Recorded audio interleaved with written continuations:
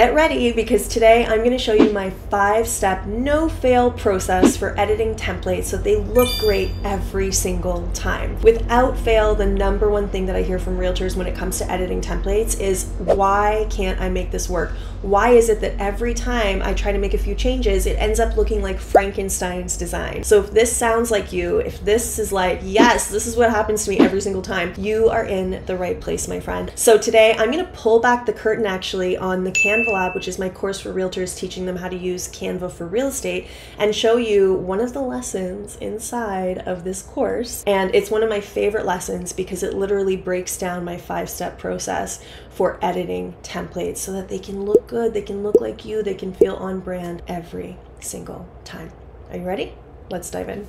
I'm going to edit this template together, and also it has all the elements I need to show you my 5-step process. And while I'm walking you through them, I'm going to be using a real estate brand. So inside of the Mark Collective, we have all of these brand kits that are like pre-defined brands. So inside every brand kit, we have these variations, and one of them inside this brand kit for the House & Co. is Eddie Noble. So I thought it would be fun if I took his brand and made it work for the Tribeca posts. So step number 1 is to change the imagery. I always like to start the design with images because images can really influence the other areas of the design. So in order to add our own listing photos for this particular example, we're going to head to the Uploads tab and we're going to click Upload and upload your listing photo. I already have an example listing photo here for Eddie Noble. So all we're going to do is grab that photo and replace the current image. Now, if you want to move that photo around, we can just double click on that image and we can move it around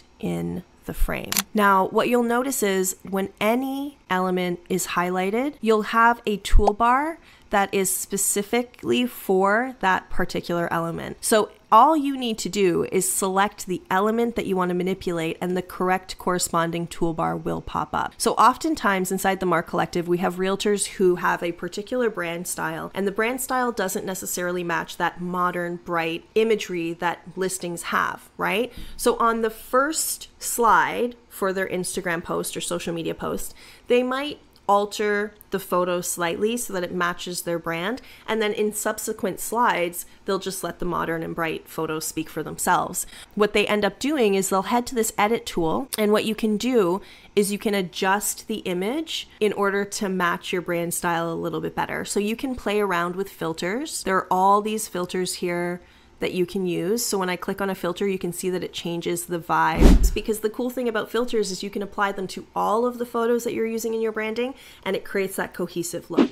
Okay, step number 2 is to change the information. So just listed Tribeca isn't going to work for many people. So in this case, what we're going to do is we're going to click on the box, and I'm just going to highlight that and change it to something that is relevant, Toronto. And you can see that that got a little bit wonky. So all I need to do is pull on this rectangle right there in the middle, and I can pull it out and adjust the frame size. Step number 3 is to change the fonts. So now we're going to take Eddie Noble's fonts, or fake brands fonts, and we're going to add them into the template. Select the text area, and where it says the font name, I'm going to click on that, and I'm going to select See All. What's really cool about Canva is that if you see these little arrows next to the font, you can click on them, and a lot of the fonts that they have will have different weights. So we just select the bold, and there we go. So next up, we have to change the colors. So let's head over to Eddie Noble and see what his colors are. When I'm changing colors in any template, I have a rule where it's light for light, dark for dark. I don't mess with the colors. So color for color means this is a light color. So we're gonna go to Eddie Noble and we're gonna select his light color. And in order to see what color this is, we're just going to select the color icon up here in the toolbar. We're gonna click on this plus sign, and the hex code will be right here. So all I need to do is copy that hex code. I'm hitting Command C on my keyboard. If you're on a PC, I think it's Control C. And then I'm going to head back to the Tribeca posts. I'm going to select the background. I'm going to select the background color, click on plus, and just paste my hex code into here. Now this is a very similar color. So that's kind of cheating. So I might actually show you a different example, but light for light, that worked really well. And we also need to change the color of the text here. So this is a dark color. So we're gonna head to Eddie Noble and we're gonna take his darkest color, do the same thing, select the text box, highlight all the text inside, select text color, +, and paste. And there we go. And already this looks more Eddie Noble, right? Just by changing that. And then the last step, step number 5 to edit any template is the elements. So after everything else is changed, that's when we look to the elements and we decide, do we need to add elements? Do we have our own brand elements that need to be added? Do we need to change the logo? Obviously, because this is not Eddie Noble's submark. So we're going to delete that. We're going to head over to Eddie's brand and we are going to find his submark. So this submark is really nice. I think I'm going to use this version. And all I'm going to do is with my mouse, highlight all of the elements. And then I'm going to copy all of these grouped elements, bring it over to my Tribeca post and paste. Now I need to change the color and the color should be the lightest color. So here's a trick. If you don't know what your hex code is and it's already in the design, you can click on the + and then click on this dropper tool and just hover it over the color that you'd like it to be and it will automatically apply it. Very cool. Okay, and this is the perfect opportunity to teach you about locking. So I'm looking at the submark and I'm thinking, ugh, I don't like where it is. I want to move it down here. But when I try to move it, Canva is moving the element that I'm touching, which is the photo. So what I'm going to do is I'm going to right click and lock the photo. And that way I can't move it around anymore, which is really helpful because now when I want to take all of these elements and move them slightly into a different position, I can do so without having to tear my hair out trying to figure out how I can move all those elements over. So let's do another one a little bit quicker. Okay, let's do this one. This is a good one. This is the role model. And in the Mark Collective, if you click on the notes tab for any of our posts, you'll see a content prompt and a fill in the blanks caption as well. So in this particular example, in this post, it was to inspire your audience to never give up. So with that context in mind, you can either decide that yes, you want to carry on with that theme, or you can create your own. You like the layout, but your content can be different. So for example, this doesn't need to be a keep going post. You could write just listed here.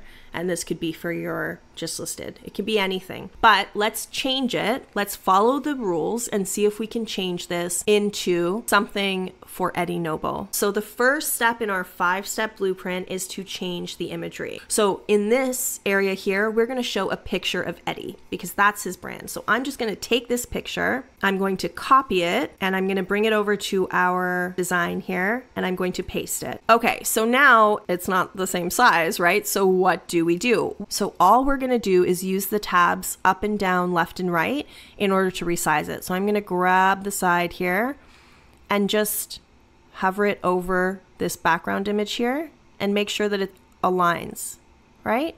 Now, remember, all we have to do is double click and move him around in the frame. And now we have a photo under this photo. So what are we going to do?